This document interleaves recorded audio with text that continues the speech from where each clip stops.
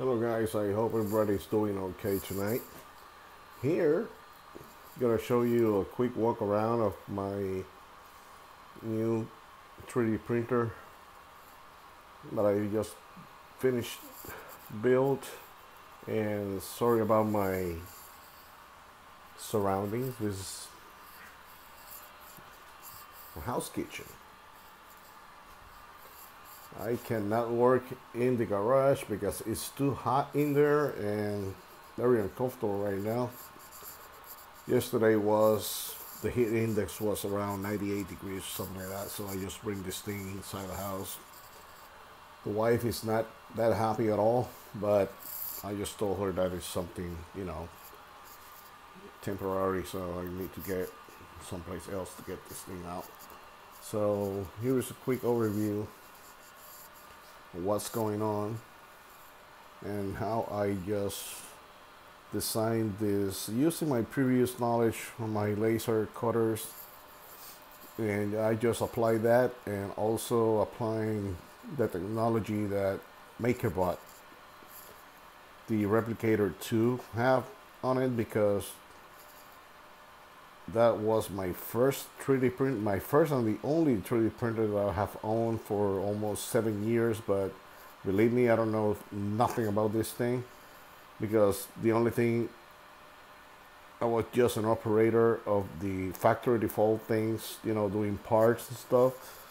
But now it's the real thing.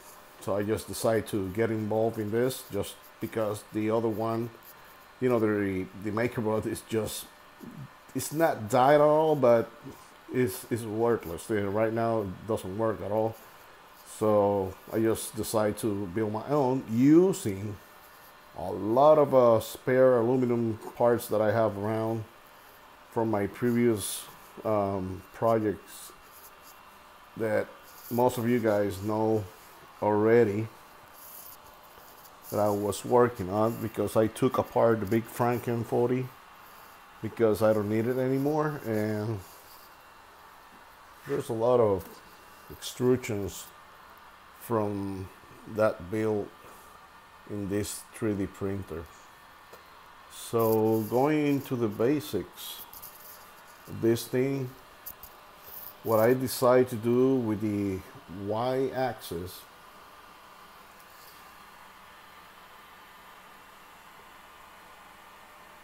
you will notice that I'm using linear rails, and you will see this one very rusted, because this linear rail, I just bought it to learn how to use these things. And the length, I just bought a 450 just to have it around and work with it and be able to design some stuff to fit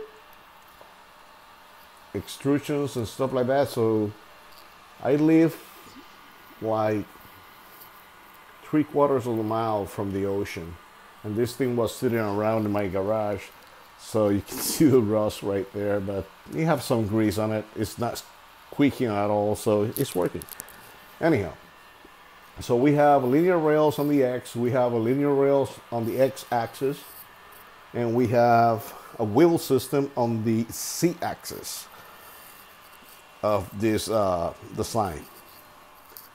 And you can notice the frame of the machine is pretty sturdy and very hard, using the spares 20x80s that I have, and obviously came perfect, because when you apply all this mechanism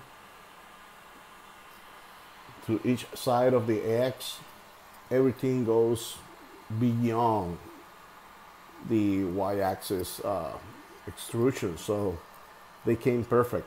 So I evenly can put some kind of a wall here if I want, but for PLA printing I don't think will be necessary.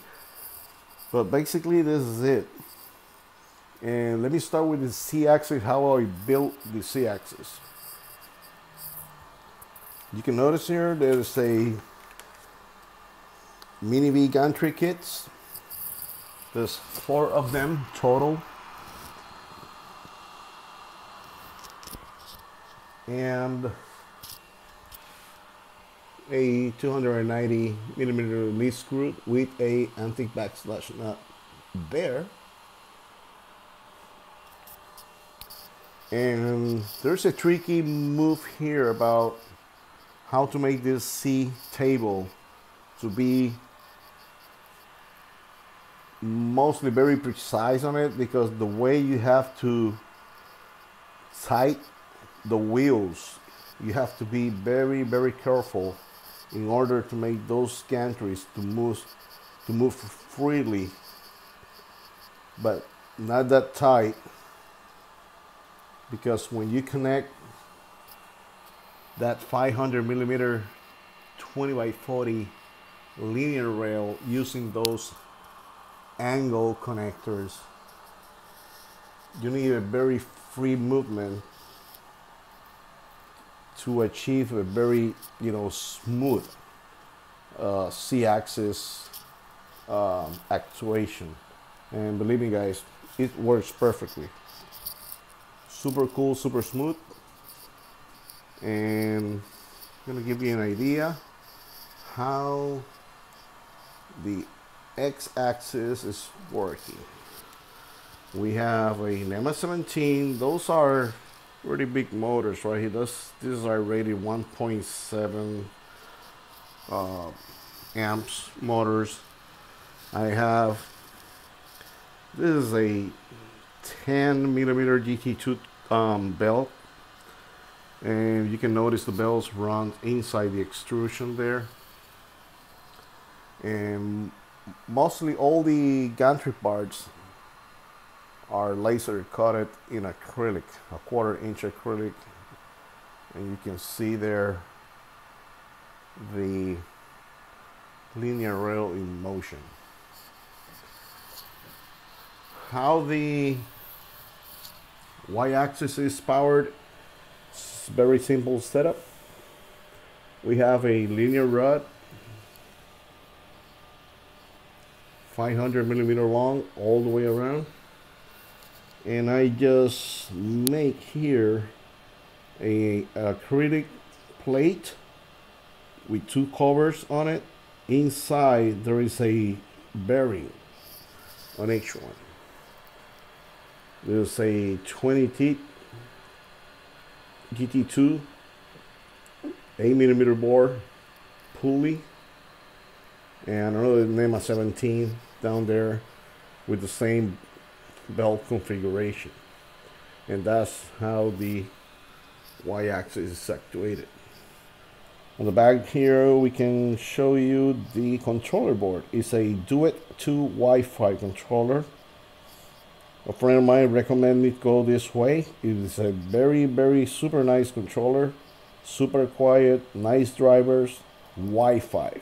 So when in my computer, I don't have to come all the way down here to plug a SD card or something. I just do it by the network.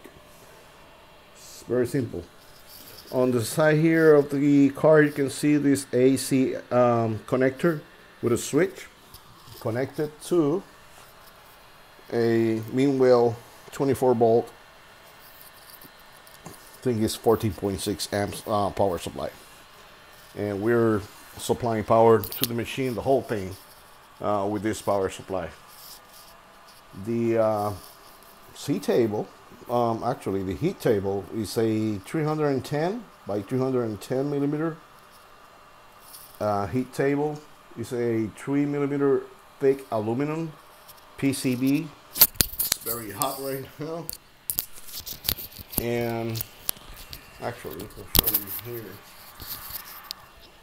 We are printing a base, no infills at all. Spiral mode in Cura. About here is we have another acrylic mount for the extruder. I decided to go with the Bondtech BNG. We have the pancake number 17 motor here, and behind all that mess there is a E3D V6 hot end. Let me see if you can see it from here. Whoa, it's right there. So guys, I'm gonna be posting, you know, the part list, the whole build. I don't have too many pictures of the build, you know, a very detailed thing, because I just decided to do this thing to have another 3D printer. And then during the build, I just was doing so much research about it, and I decided to buy this book right there that is a FL Sound Delta, because I was so intrigued how this Delta printers work. And I found this thing for 280 bucks in Amazon, something like that. So I say, what the hell, I'm gonna buy one of this? I just want to have it to see how Delta printers work, because I don't have any idea how that shit works, but I have it right there. And another thing, let me see, okay, it's a direct drive system. You can notice that already, you know, I don't know if that, I have to mention that. The spool, I have a mini spool right there that came with the printer that I just showed you guys. Spinning fine. And this is it. I'm gonna post some details on Openbuilds. It's a very simple build, guys. Very, very simple. And it works fine.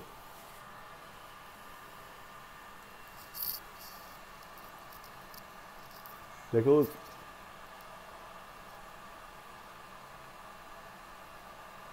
That's a flower base, no infill at all. And one of the things that I love about this thing is that I can manage the 3D printer with the iPad. It's pretty cool. Very clean setup. It's kind of big, but it's worth it. And maximum area is 12 by 12. Any questions, let me know, guys, and I keep you posted with any some details. And I think maybe on the weekend I'll be posting the most details I can have about this build. And sorry about the darkness, because I'm in the kitchen. See you around, guys.